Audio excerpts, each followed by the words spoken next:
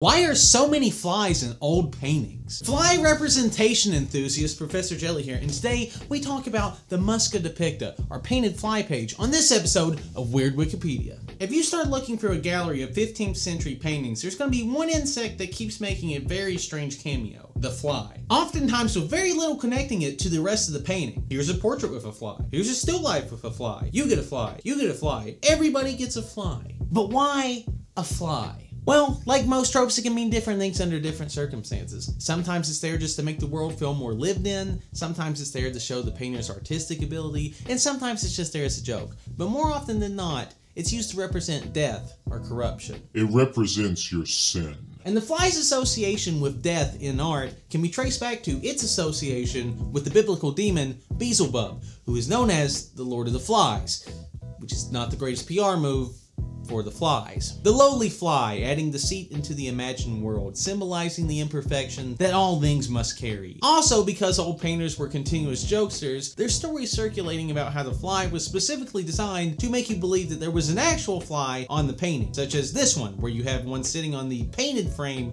of this portrait. And there's these famous anecdotes about painters who painted the fly that was so realistic that their master swatted the painting to scare away the fly. I also have to say that painting a fly is kind of like rebelling against the art world, because what can be more humbling than a fly? It instantly debases like any subject. And some people claim that these flies have a more magical reasoning behind them. These explanations claim that the fly is there to protect from the so-called evil eye by distracting it from the rest of the painting, serving as a protective symbol, which is possible because these things are distracting. Once you see it, you cannot look away. But why are they everywhere? Well, that's a little bit harder to say. The best single answer is probably that they were copying others. It's kind of like the numbered balloon thing for your birthday. It was in the Robin Thicke video, and then it spread through Instagram, and then it evolved into like a common occurrence. So like one painter would do it, and another one would see it, and he'd be like, Eureka! I should place this disgusting animal that feeds off feces in my painting of the Lord! Thank you, brain!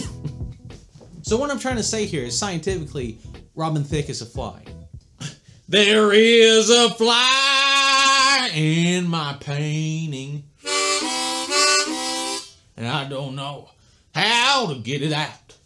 So flies may symbolize death, but nothing symbolizes death better than dying, a lot of which happened in the St. Scholastica school riot, of which I made a video about right here. You should watch.